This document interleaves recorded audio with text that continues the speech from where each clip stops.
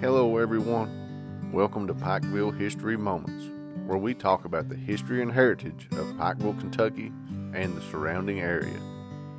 Today, we're talking about the Pikeville Cut-Through Project. The Pikeville Cut-Through Project has long been called Hambley's dream, especially in the years before it became a reality. Depending on who spoke of it, the phrase seemed to convey either hope or mockery. Dr. William C. Hambley served as Pikeville's mayor from 1960 through 1989, and while he had many accomplishments, the cut-through was his highest priority in office. Once completed, the cut-through project would move nearly 18 million cubic yards of soil and rock at a total cost of nearly $78 million. Today, the CSX Railroad, the Levisa Fork of the Big Sandy River, and a modern 4-lane highway pass through the channel formed through Peach Orchard Mountain. The highway combines the traffic from 4 major routes, and the Kentucky Transportation Cabinet estimates that about 25,000 cars pass through it daily.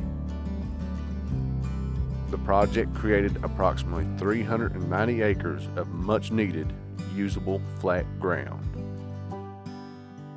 It's important to note that the cut-through was first and foremost a solution to 3 problems that affected the health and finances of every resident and business in the city. The first problem was the flooding that happened frequently during the spring months.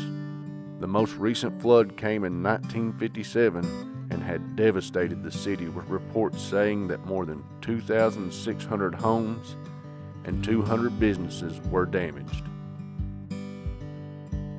The second problem was the railroad that ran along the path of today's Hambley Boulevard. Along the railroad were numerous coal loadouts supplied by ever-present coal trucks driving through the downtown streets. The third problem, land was so scarce that the Louisville Courier-Journal reported in 1949 that a tract of about 1/3 of an acre had sold for $177,000, or about $1.9 million in today's dollars. Pikeville was hemmed in on all sides.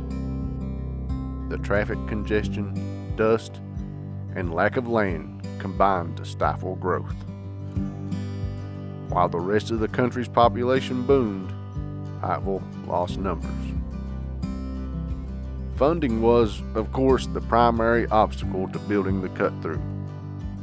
To set the stage for this, in 1965, Pikeville became the first town in Appalachia to win the prestigious All-American City Award. This didn't directly produce funding, but it's thought to have bolstered later efforts. Based in part on this achievement, Pikeville then won a grant to become a model city in 1968 under a new government program. The program began in 1966 and was designed to coordinate activities across several agencies that offered funds to solve individual problems. The nearly 20 agencies that were involved combined those funds to support the cut-through project.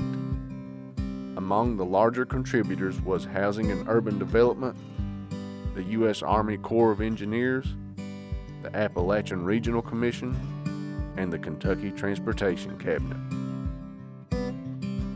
The first phase of construction began on November 26, 1973, and set about moving 13 million cubic yards of material to form the initial channel.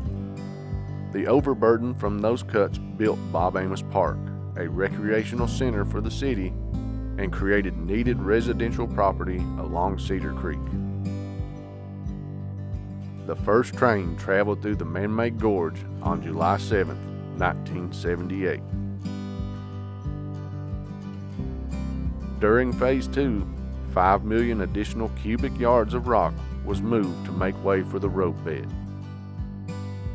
On September 17, 1980, the temporary dams on either end of the cut were removed, and the Levisa Fork began flowing through its new channel. The downtown rail bed was removed, and the old riverbed was mostly filled. A downstream section of the riverbed, now called the Pikeville Pond, was retained for flood control and recreation. In the final two phases, Hambley Boulevard was constructed, the old middle bridge was replaced, and the flood levee was completed. The flood control project included floodgates beneath overpasses on each end of the cut-through to protect the downtown area. Unfortunately, during construction, maybe the worst flood the area had ever seen in 100 years arrived in 1977. There have been several flood events since, but to date, the area between these gates has been spared. A dedication was held on October 2, 1987, with Governor Martha Lane Collins saying to the 2,000 or so people gathered that they were celebrating what was perhaps the most remarkable engineering project ever undertaken in Kentucky. Traffic started moving through the cut-through project the same day. There's much that Pikeville has now that wouldn't have been possible without the project.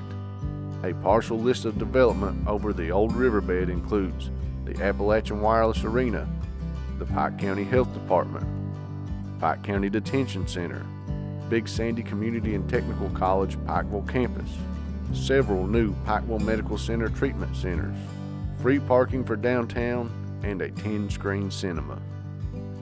The most recent addition made possible by the project is located at the top of the cut-through itself.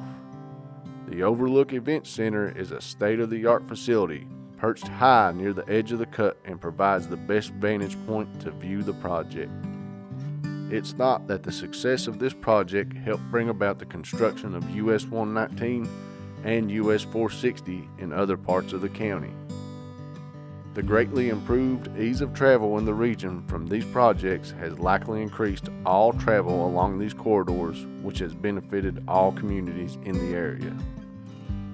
Hambley thought this project could turn Pikeville into a regional center for commerce. Though there's more to be done, the evidence suggests he was correct. 70 years before construction began, negotiations nearly killed the project.